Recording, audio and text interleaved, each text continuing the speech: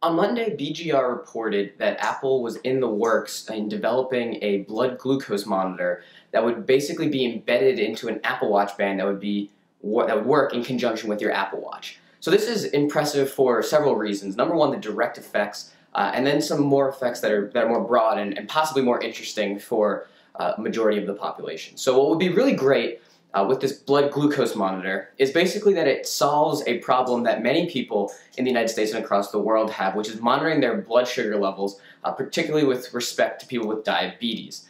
So currently you basically have to do a semi-invasive blood test to track your blood glucose levels.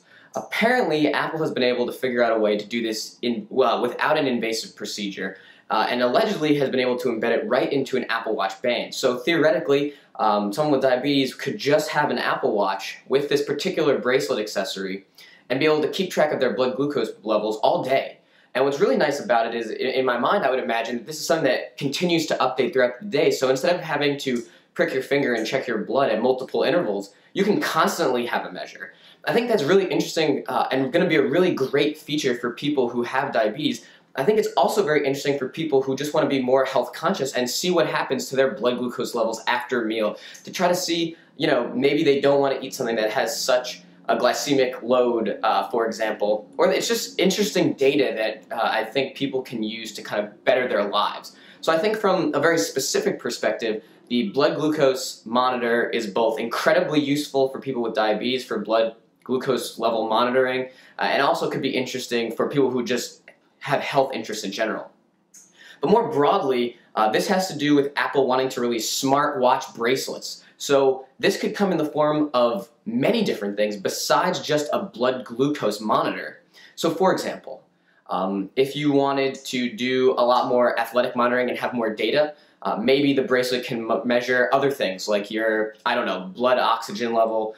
Maybe it has more sensors in there, so if you're trying to analyze your golf swing, it'll do a lot better than just the accelerometer in the Apple Watch. Maybe you want to have a camera on there for some reason.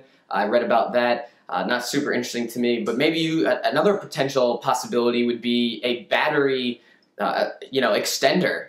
So your Apple Watch will get you, maybe in future generations, a full day worth of use, maybe 2 days worth of use. The bracelet can give you another 2 days.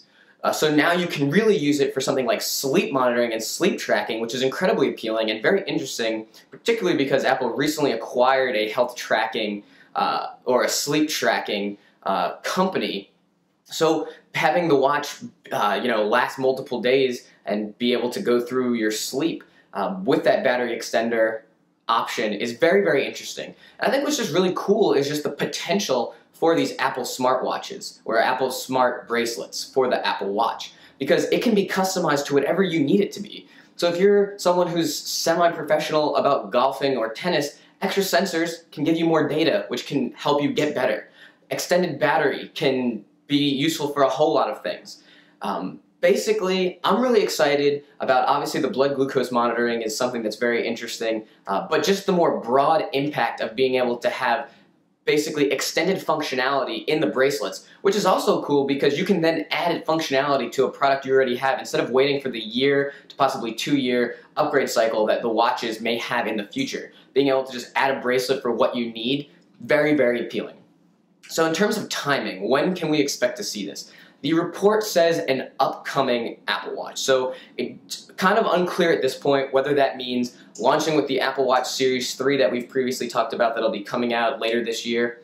It could come out after that. It could coincide with a Series 4. But what it seems to indicate to me is that Apple is on the cusp of having blood glucose monitoring and possibly other smartwatch bracelets available, or smart bracelets available in the immediate future. So within the next year to year and a half is when I would expect to start seeing a whole slew of extendability options and expandability options with Apple Watch bracelets. So that's just a quick look at Apple's new upcoming Apple smart bracelets for Apple Watch. If you like this video, go ahead and give it a thumbs up. And if you're interested in getting more tech content, particularly updates on Apple Watch, smart bracelets, or anything in the middle, make sure you click subscribe onto my YouTube channel so the videos come right to your YouTube homepage. Thanks for watching.